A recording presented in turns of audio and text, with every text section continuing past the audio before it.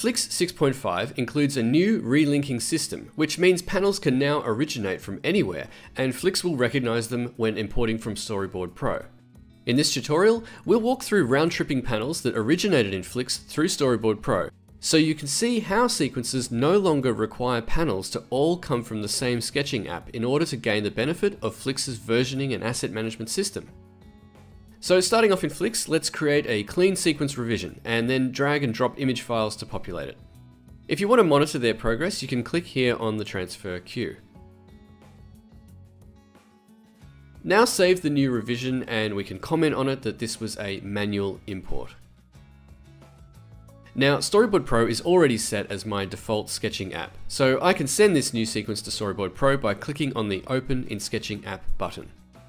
Click Export, and Flix generates an XML file containing all the metadata Storyboard Pro needs to conform the sequence.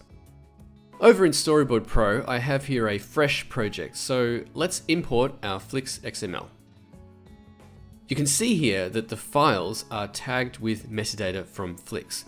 This is what Flix uses to automatically track and manage your assets and will make your life a lot easier when round-tripping from external sketching apps, and you'll see why in a moment. Let's add a brand new panel in here and also change the duration of this panel that originated from Flix. Okay, now let's save this and import our sequence back from Storyboard Pro using Flix's Storyboard Pro import tool. Browse to the SPPZ package or SBoard file to import. Because I created a fresh Storyboard Pro project, I'd like it to also be available to everyone on my production, so I'm going to leave this Store Source File option on.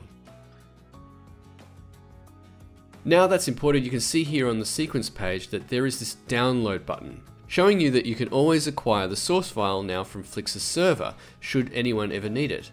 Okay, let's check our updated revision. There's our brand new panel, and it has a fresh panel ID, and here is the one we altered the duration of. You can see that Flix has versioned this one up. In previous releases, this panel would have a new panel ID, but now, with Flix 6.5's relinking system, it forces it to version up. It only does this on the first import from Storyboard Pro. On subsequent round trips, if nothing changes with this panel, it will relink it and only version it up if a camera move is changed or some other significant revision is made to the panel. So panels can now originate from anywhere, and Flix will recognize them when importing from Storyboard Pro. Thanks for watching.